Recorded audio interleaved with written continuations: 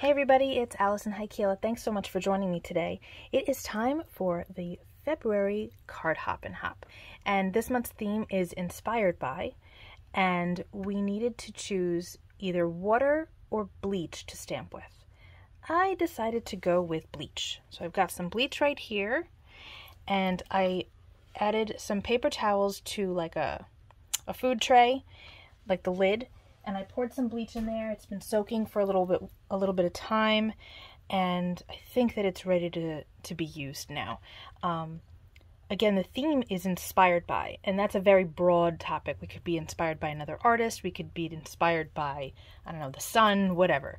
I decided to be inspired by old books and microfiche and old photography, because when you use bleach with stamping, you get kind of this imperfect, old, grungy, fabulous kind of look, and I thought that that would be kind of a fun thing to jump off of. So I have some very different stamp sets here. I have the Entomology stamp set from Stampers Anonymous and Tim Holtz, and then I have Abstract Nature, which is a Julie Ebersole stamp set from Essentials by Ellen, and I think I'm going to combine them. I'm not really sure. I might just use one on one piece of cardstock and one on the other. I don't know. But if you haven't played with bleach on cardstock before, these are all different black cardstocks from different brands, and you can see that I just pushed this right into my paper towel. You can see that the colors, not only of the original shades of black, are very different, but when they bleach out, they're pretty different as well. This one is much warmer, kind of gives you a brown tinge. This one is very gold, and this one is kind of somewhere in the middle. So you want to try to experiment a little bit when you're choosing what cardstock you're going to use, because the colors that they bleach out to will be different. I did grab not just black, but I also have gray and brown. I might not use the gray, but I don't know. You guys know how I roll. I like to just play. So I think we're going to start with the black, and we're going to start with some of the bugs, and we'll go from there. And if I use the other stuff, I do. If I don't, I don't. We're going to just kind of mess around. And you'll notice that with the two stamp sets that I chose, one is rubber and the other one is clear. You can use both kinds. They won't harm your stamps. You'll just want to clean them off really well with like soapy water. You can probably just use water, but I would probably recommend using some soapy water just to make sure you're not going to eventually bleach your ink pad if you use it right away. But this stuff dries pretty quickly too, so I'm gonna just stamp this cicada, and it's not gonna show up at first, and it really didn't show up. I can kind of see the image. Oh, there it is. There it is. Oh, look at that. It's starting to come through. That actually worked pretty quickly. I like that. I think that what I'm gonna do is just make a masterboard. And a masterboard is just a big sheet of paper or cardstock that eventually you plan on trimming down to use for other projects, like not just necessarily all on one. So I'm going to just mess around and just stamp this whole piece of cardstock with the cicada, and I'll grab some of the other stuff. I might just grab some of the Essentials by Ellen stamp set as well and add some of that in, but I think that this is going to work out really well. And then maybe I'll add a little bit of the stamps to the brown cardstock too. Okay, that's looking pretty good. I'm going to remove the cicada. I'm not even going to put it back with the rest of the stamps because I want to make sure that I clean it well. Let's grab one of these guys. I think that I want to use this. No, you know what? I'm going to wind up using these. So let's go back to the bugs. Sorry about my doggies barking. There is probably somebody walking by, and they get very offended by that for some reason. So I have this moth here. I'm going to tell the doggies to stop. Okay, I think the dogs are done barking. So I'm going to use this moth all over this piece. And you can see how nicely the cicadas are coming up as the bleach on the paper is drying. It kind of reminds me of like old wallpaper. It's pretty cool. Okay, this is looking all right. Get one more over here. Cool. We need more. We need more stuff. But look at how nice that looks already. That is pretty cool. I like it. Okay, how about we use a bee? Let's use a bee. Let's use this bee. Somebody is really upsetting my dogs. Here's the bee. I'm using an old block too. Truth be told, I use this block more than any of my other ones, but I have gotten a new one. But I didn't know if the bleach was going to affect the block at all. So I decided to just go with this and not use my new one, just in case. But I would imagine that it probably would be fine. Okay, one more little bee. That looks good. And now we're going to go in with some of these dots, like this.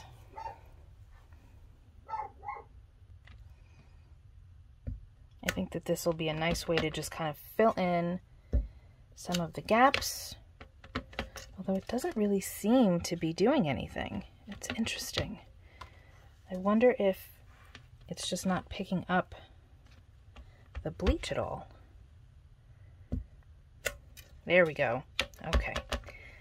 I think that because the rubber stamps are thicker, just by nature of being, you know, red rubber with the cling on the back, my clear stamp just wasn't hitting the paper towel.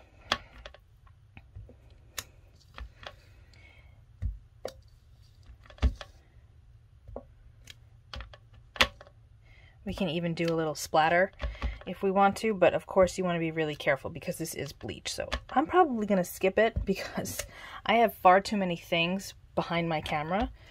My camera is obviously above, and then I have a lot of things back here on my desk, and I don't really want to splash them. So if you want to try that, like if you're working on an island or something and there's not a lot of things behind you, then that's cool, but I'm going to probably skip it this time. All right, I still think that we need more, so I'm going to add a couple more things and then we'll check back. Okay, so I finished my masterboard. It's still got a little bit more to dry. I added some of the circles from the Abstract Nature stamp set from Essentials by Ellen, and I came across this stamp set from Stampendous. It's called Leafy Imprint, and I used this small fern to just fill in some of those areas. I could totally still do more, and you can overlap things and whatnot, but I decided that because some of these images are just so delicate, actually all of them are, I really didn't want to go over it with like a script or anything because I thought it would take away from what I've got here. So I'm going to trim this down and we're going to make a card. Off camera, I bleached out another piece of cardstock a little bit because I wanted to use it to make my sentiment, which I die cut from a Pinkfresh Studio set, which I'll show you in a moment, and I stacked with just a heavier weight black cardstock. I made 3 cuts of the thank you. This is it right here. I love this set. I use it all the time.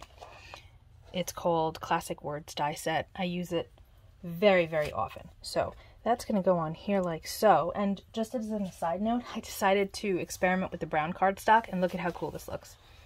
This is done with all stamps from that Abstract Nature set from Essentials by Ellen, and it's a great masterboard, and I'll just cut it up and use it at another time. Maybe that'll be a whole nother video. We'll see. So I've got my white card base, which is not going to stay white. I've got some sequins here from Doodles Paper Playground, which sadly is no longer in business. But if you have any of their sequins, this is a great opportunity to use them. This is the Apple Crisp Sparkle Blend. And because I don't want to keep my card base white, I have the Desert Sand Fireworks Spray, which I'm going to paint around the border. I just need to give it a good shake and grab a paintbrush, and we'll paint the border, and then while that's drying, we will assemble the card. I very often use my sprays with a brush instead of actually spraying it so that I can get a totally different look with them. And I thought that this color was perfect because of how the black cardstock that I used bleached out. It's gonna match really well without it being too overpowering, and the cardstock is no longer white, which is not my favorite thing. I prefer to have color on the border most of the time. So we're gonna let that dry, and it's gonna have a great shimmer. Okay, so then we're going to move this to the side, let it dry, and we'll start assembling this. I'm gonna zoom in a bit so that you can see exactly what I'm doing. And we'll start with the thank. I've got my Barely Arts glue, which is what I use to adhere the other layers together. And that's nice and dry at this point. Makes it a little bit easier to manipulate once it's got a bunch of layers also. Put my little block here, just so that that starts to stick. And then we'll do this one. Here is the U. This is fun. I am going to need to get some bleach because I had to borrow this bleach from a friend because I didn't have bleach. I don't use bleach ever. And now I kind of want to for this process. It turned out really cool. So now we're going to pick out some sparkle blends, or some sequins, I should say. Let's get this closed. When I'm using sequins, I like to use my On Point glue. You can use the Barely Arts glue. I prefer using the On Point for it. It dries really quickly and it dries clear, like because it starts off clear. And I think it holds really well. So I'm going to pick up a couple of these. It's a little bit too bright. I chose this particular blend because it had some really nice neutrals in it, like this bronzy color that I thought worked really well with how the whole thing bleached out. So I think that that'll work. Got two of them here.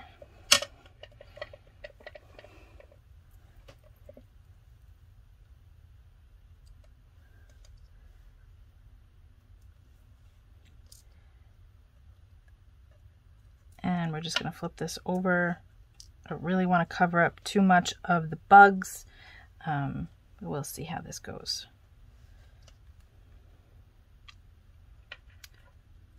Okay. All right, I didn't want to make you sit through all of that, so I fixed it a bit while I was not on camera.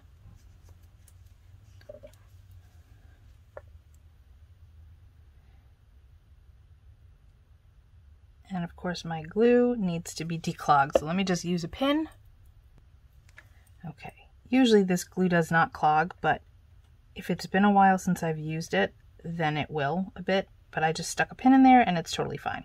Actually, the same pin that you get from Barely Arts is the one that I used just now, because the nozzles are the same and it works just fine. We go. Just dropping that in there. Perfect. I'm going to close this up and then we're going to attach it to our card base, which is now dry and has a pretty shimmer to it. It's a little tricky to pick up on camera, but it's there. See, you can really see it right here. Okay.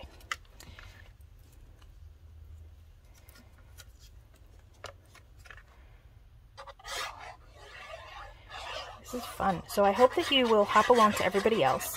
While I'm doing this, let me just explain a little bit more about the hop.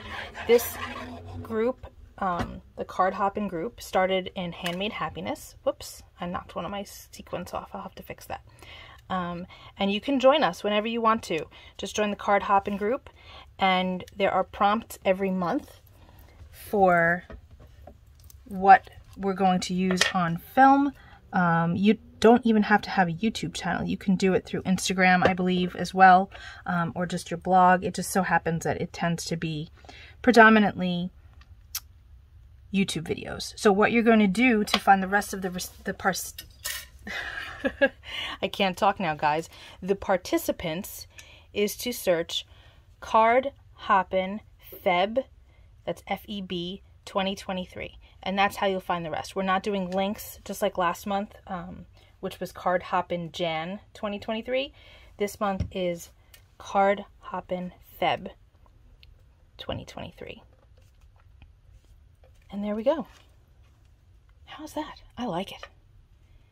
So yeah, I hope that you'll join us. Be sure to check out the rest of the Hop participants by searching for the hashtag.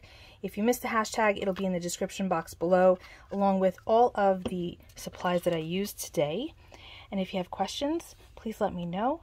And I appreciate you spending time with me. Thanks so much, everybody. Have a great day. Stay safe. Peace out. Bye-bye.